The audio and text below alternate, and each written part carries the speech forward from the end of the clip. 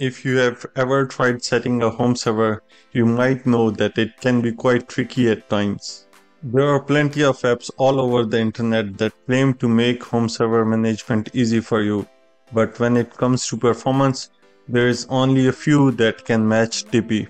Tipi simplifies home server management to an extreme level. I have tried different home server management systems like Umbrel and CasaOS, and they work fine for the most part, but they are not as stable as you want them for your home server applications. Tipi is the one that I found to be the most stable of them all. Tipi offers the best experience out of the box. It's simple, it's elegant, and extremely easy to use. Tipi offers native HTTPS with its own proxy, so you can access it everywhere. In this video, we are going to take a detailed look at what features are provided by Tipi and how we can use this to access our services remotely. So without wasting any more time, let's get started.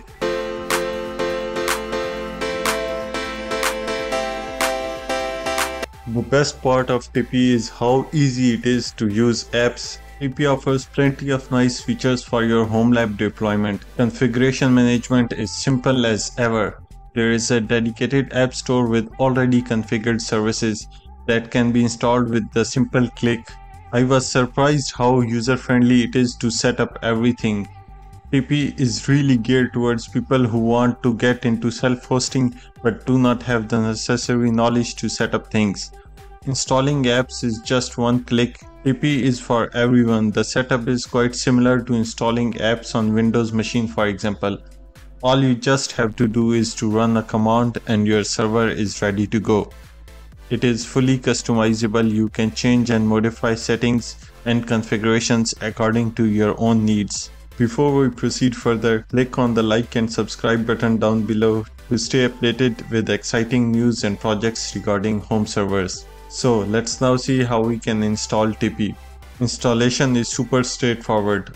All you need to do is run a simple script provided by Tipi. This will do everything for you. Make sure that curl is installed on your system.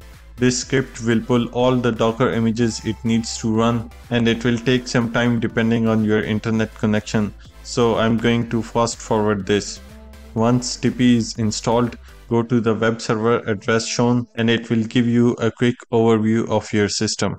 When you go to the web page of Tipi, you are presented with a prompt to create an account. Enter an email and password of your choice. There is not too much going on the main interface.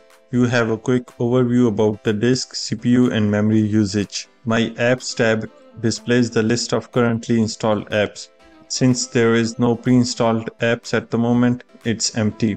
If you want to install apps, you can go to the App Store. The App Store has plenty of apps for you to install from all categories like media streaming, finance, network security, and so on. You can click on install and that's it. The app is ready. Tipi takes care of all the background tasks.